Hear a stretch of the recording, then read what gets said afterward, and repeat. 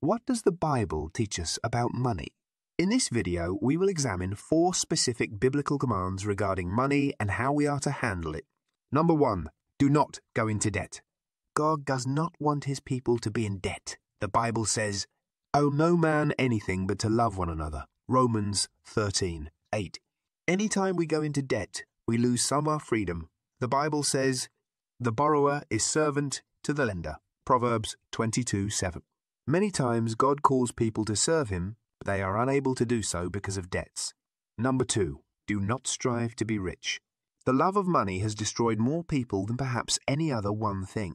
The Bible says, "The love of money is a root of all kinds of evil, for which some have strayed from the faith in their greediness, and pierced themselves through with many sorrows." 1 Timothy 6:10, Nyen Jav.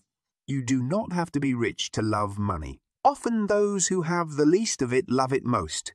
The Bible cautions us against quick and easy ways to get rich. Dishonest men often use get-rich-quick schemes to steal money from trusting people. The Bible says, greedy people try to get rich quick but don't realize they're headed for poverty. Proverbs 28:22. Welt. Number 3. Do not hoard money. Every Christian should save some money out of what he earns so that he may have something for emergencies.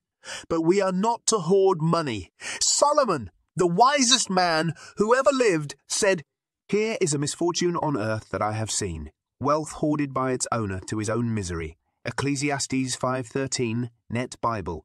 Jesus urges us to lay up treasure in heaven rather than lay up treasure on earth. He said, "Do not lay up for yourselves treasures on earth, where moth and rust destroy and where thieves break in and steal.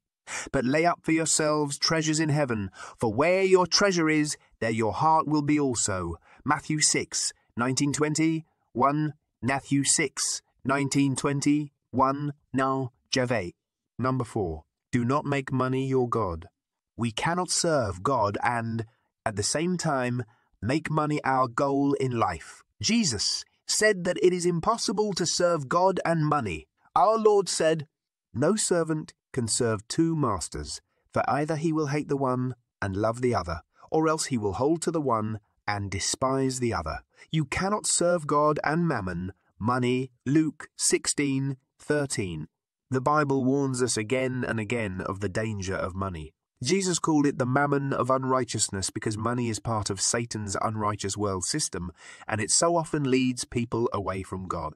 The Bible says, "But those who desire to be rich fall into temptation and a snare, and into many foolish and harmful lusts which drown men in destruction and perdition." 1 Timothy 6:9 Chivi. Money gives people a sense of power and importance, but it offers no real security. The Bible says, "Command those who are rich in this present age not to be haughty, nor to trust in uncertain riches." 1 Timothy 6:17, Nick J. Short story on dangers making money your God.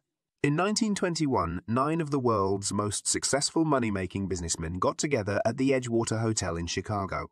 They included the head of the greatest monopoly, the most successful speculator on Wall Street, the president of the largest independent steel company, the president of the largest utility company, the president of the largest gas company, the greatest wheat speculator in the United States, the president of the New York Stock Exchange, the president of the Bank of International Settlements, and a member of the president's cabinet. 25 years later, where were these men of fantastic wealth and power? Ivor Kruger, head of the greatest monopoly, died of suicide. Jesse Livermore, the most successful speculator on Wall Street, died of suicide. Charles Schwab, president of the largest independent steel company, died in bankruptcy. Samuel Insull, the president of the greatest utility company, died penniless, a fugitive from the law in a foreign land. Howard Hobson, president of the largest gas company, went insane. Arthur Cotton, the greatest wheat speculator, died abroad bankrupt. Richard Whitney, president of the New York Stock Exchange, was convicted of fraud and went to Sing Penitentiary.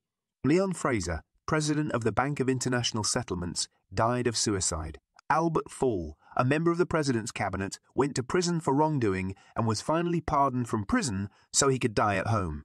These men centered their lives on money. When it was gone, they had nothing to live for. Rather than putting our trust in uncertain riches, we are to put our trust in the living God who gives us richly all things to enjoy. 1 Timothy 6:17.